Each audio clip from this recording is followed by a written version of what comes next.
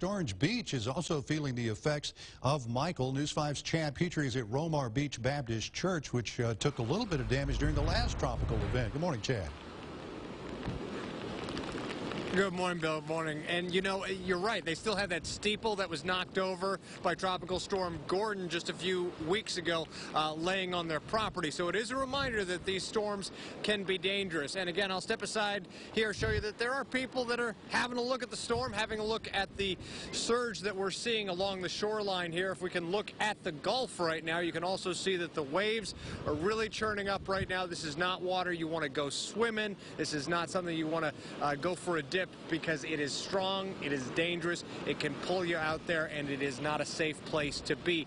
Now, we're one of the few places where I almost feel like the conditions have sort of let up in a way. The rain is not as intense as it has been throughout much of the morning. It's sort of let up for a little bit. The surf certainly, though, has not changed really at all as we've gone on. It's still continued to intensify. But again, this area is one of those places that may be expecting some fringe effects from the storm, but it'll definitely have an impact in Baldwin County, and we're going to go check out other parts of Baldwin County a little bit later on in the newscast, a little bit later on, just to check out some flooding that we've heard about in Fort Morgan. Reporting live in Orange Beach, Chad Petrie, WKRG News 5. Thank you, Chad.